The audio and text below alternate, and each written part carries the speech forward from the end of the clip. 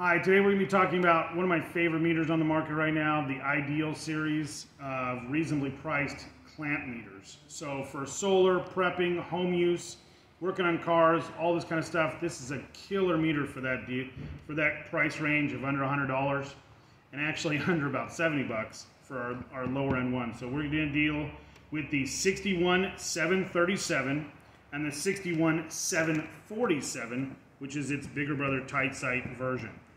So these guys are loaded full of features for the price. So first thing you're going to get is a non-contact detector. So if we turn our dial here to non-contact voltage detector and put it on our extension cord here, we'll see that it actually flashes. If I can get that on camera. We got a light here flashing. This one has it flashes a little bit above just on the screen there. And we go ahead and put it up there. It's going to go ahead and tell us that we've got a live wire inside here. Anything above 30 volts. Next, we're on both of them. You will have AC amperage. The 747 comes with DC amperage also, which is kind of a neat feature. Not a necessity by any means. The one feature I really like better on the 737 over the 747 is that you actually have an AC-DC spot. So we're actually able to twist it to AC and then DC. Both of them pop up on the screen. I really do like that. A lot of meters I've had out there do not say AC and DC. You kind of have to guess. This particular one on the 747, when we twist it, go to voltage, you actually have to select with the select button DC and AC. So let me see if I can turn the screen on there for you guys so you guys can kind of see that. It says AC on the screen. I go ahead and click it down there to DC. I would have appreciated it just on the dial. I think that would have been a much easier way to do it. The other thing this does, it also does hertz. So we'll tell you what the hertz of the item is. If we're testing, so if you're testing a generator to see if the motor's running properly or if we're getting enough hertz to actually run the system, 60 hertz is what we use in America. So that's kind of a really neat feature here. We're able to do hertz in general with our probes, and then we can actually do, we actually are able to do continuity testing and be able to do diode testing, which is a huge, huge advantage. But continuity testing is something we do constantly. Resistance testing, huge thing that we want to be able to do in the solar world, so definitely have that. And the last one being able to go over to Fahrenheit. There's a probe set that comes with the package. It also comes in this great case with a strap to put it on your belt or on your bags. And then you have the probe for the heat sensor. So great bag, great everything around. $89 for this guy, $60 or $59 for the smaller version. Now the one nice thing you do get on the little nicer version, it's a rubberized versus plastic.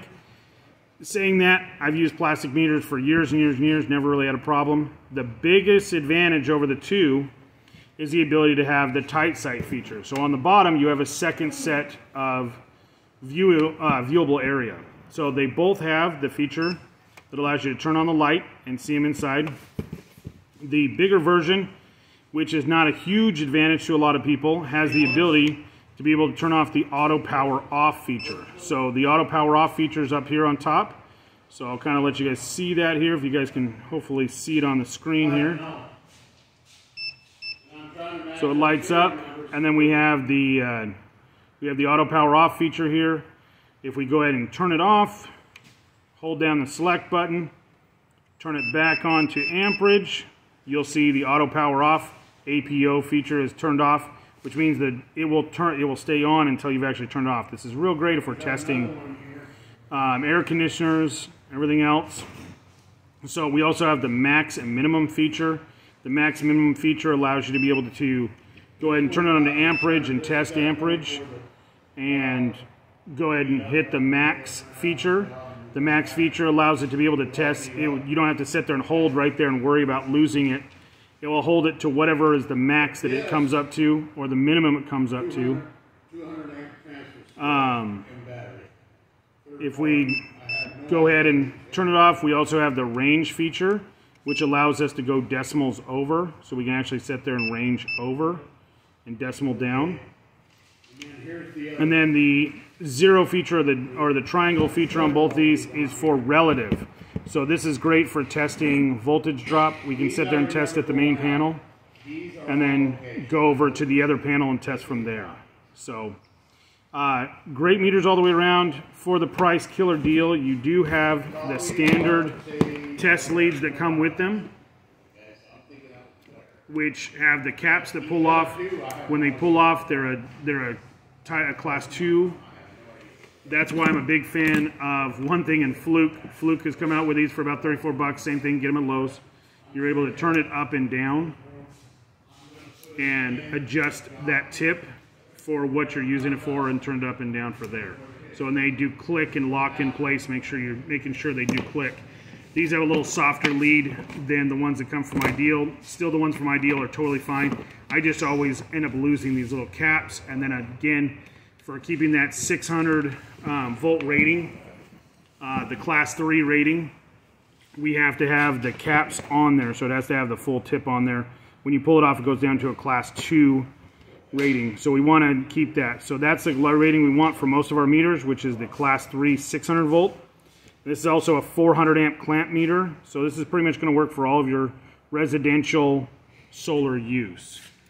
So if you guys have any questions, these are still the clamps are really narrow enough to kind of get around everything, but they're still small, you know, still big enough to definitely have enough room to get around a 4/0 cable, even a little larger, but small enough to still clamp into a line splitter so we can test smaller items. So I really like that feature, that it's small enough to do that.